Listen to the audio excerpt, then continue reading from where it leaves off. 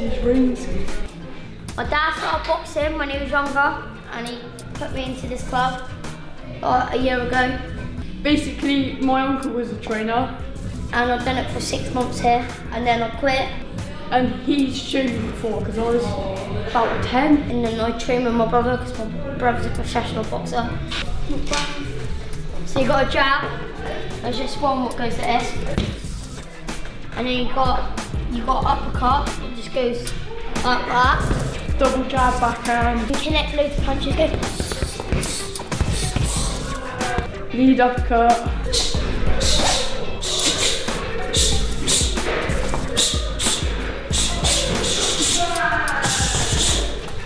And then you got like hold movements where you go like that when you're in the corner. Pictures of Mike Tyson, professional boxer.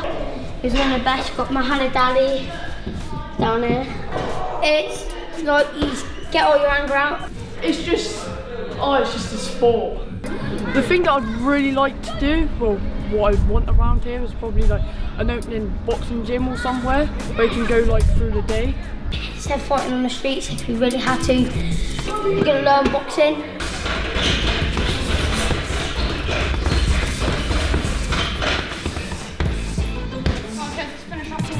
Yeah, I'll smash you, mate.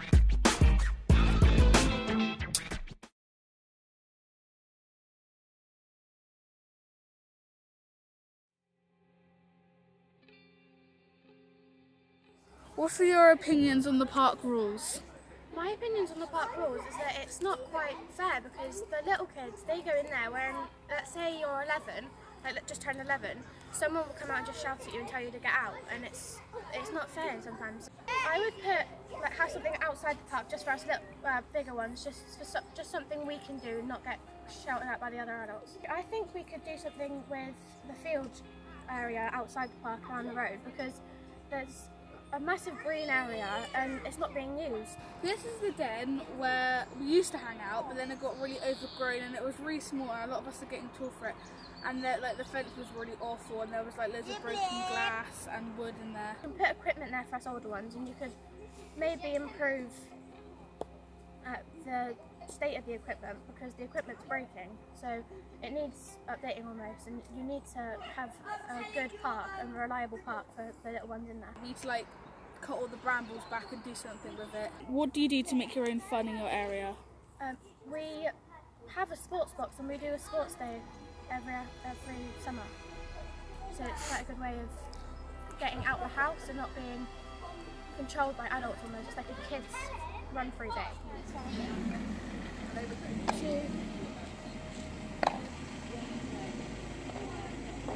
We're going to need one more on the end.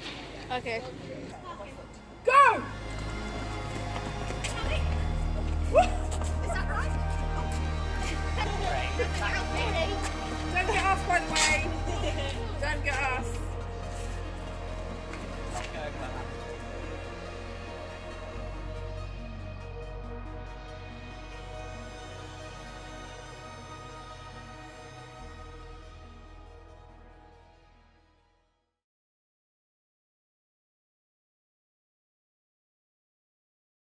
I don't really come to the park that much because people do drugs.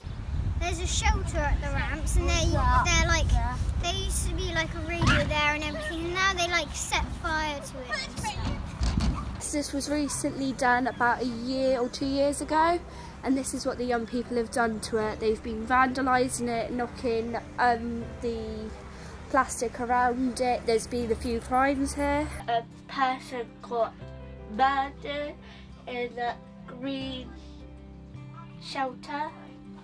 The kids have absolutely trashed it in here. There's graffiti, there's mud, there's loads of drugs. What else do you think could be improved, like, as well in the park? The shelter, obviously, it's very enclosed. Yeah. So a lot happens under there. There has been a couple incidents that, like, my family's been involved with things down here, so it has scared us quite a lot to come out. Do you feel safe around here? Yes, pretty safe. Sometimes. We don't really feel safe on our own or with our parents. Once my mum was sitting in the shelter and 3 teenagers took her Because I'm afraid they're going to attack me, what my sister got attacked. What do you think will make the park safer? Maybe like a fencing around it?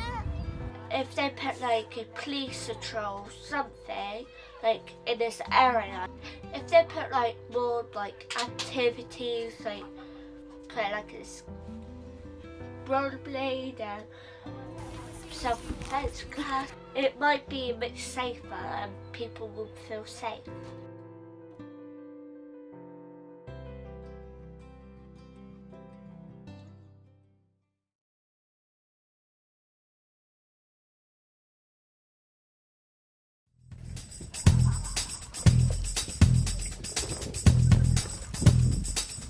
Police officers aren't allowed to get into high-speed pursuits. They can only get into like medium-speed pursuits. Why do you think that is then? Because if it's police officers, they're endangering the.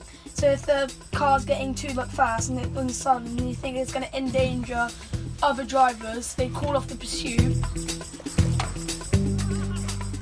What do you think about the police in this area? Good. Good. Why are they good?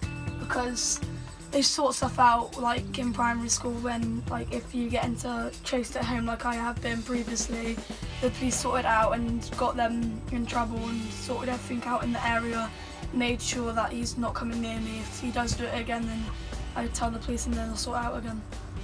Right. And do you see the police around a lot or not? Not really, because this community is safe, but sometimes you see stuff that you don't really notice. So. Yeah. So maybe the police. What do we drive where you might not Unmarked. be able to see us? Yeah, so we can drive unmarked vehicles, can't we? So if there's something going on or we need to gather intelligence for something, we can be in an unmarked vehicle. So we might not always be seen. I want to take down like people that are being either bad or like just help the community, give back like people. Like if there's criminals that are doing drugs and stuff, I want to stop them from doing that and make communities a lot more safer for children to grow up and like live in safe communities.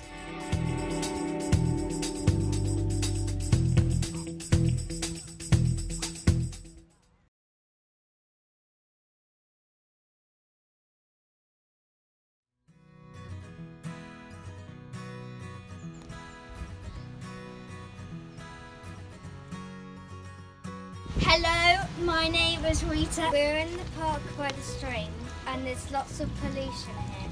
Rubbish, bags and also bottles. Do you think this affects the animals living in the stream? Yes, it does, because they can also get stuck in the stream and it can also affect their habitat. Are you worried about the environment? Yes, I am, because all the animals could die and all the trees could stop giving us oxygen and we could die too. Help the environment and make it be better. 1. Pick up the rubbish that's in the stream. 2. Don't leave your rubbish anywhere and make sure you put it in the bin. 3.